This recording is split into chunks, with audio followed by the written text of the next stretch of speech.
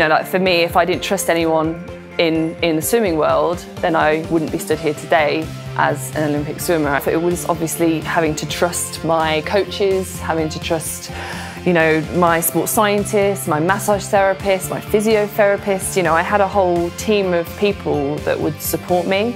My first coach that I was with for nearly 10 years, you know, I left home at the age of 16. You know, I left my parents, and, you know, they also put the trust in this, you know, in this man that they'd, you know, sort of met a few times. And, you know, because of the work that he'd done already and the results that he'd produced already, I think it's quite simple, really.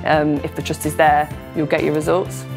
Being trustworthy and transparent is all about being trusted. And when we seek out businesses we want to work with and work for, we want to feel that we're being trusted and trust those around us. What's happening now is that younger people are coming into our industry and other industries, and they have a different way of approaching work.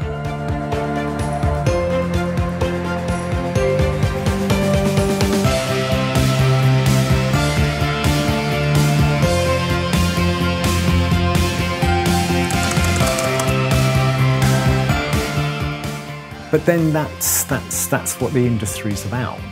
It's getting people to reinvent themselves and getting them to rethink about foods, getting them to understand what's actually happening now and what's turning people on. I can't turn around to you and say, I can tell you what the next trend is that's going to hit the high street, but I can say, if you look at this whole area of how we're looking at wine, how we're looking at coffee, and how we're looking at food, it is changing.